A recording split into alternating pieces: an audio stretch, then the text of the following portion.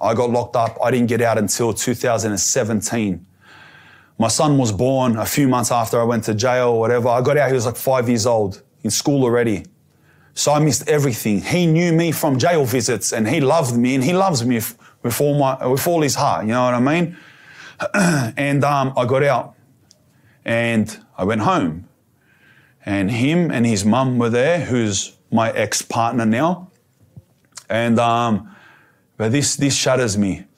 And I walked in, like, you know, said hello, like, and I walked up into his bedroom. And it's his bedroom, bro, and it's my 5-year-old son showing me his bedroom for the first time.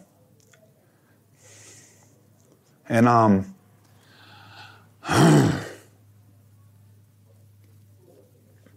and he's showing me his toys and shit. And he says to me, he turned to me, and without the context, this doesn't sound sad, but I'll tell you why it's sad. He turned to me in the middle of showing me his cool room, and he said, "Dad, I love you."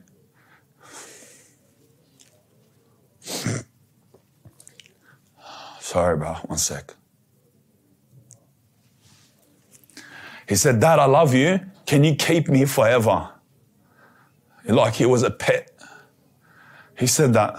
It's like he's been waiting to say it the whole time, right? Can you keep me forever?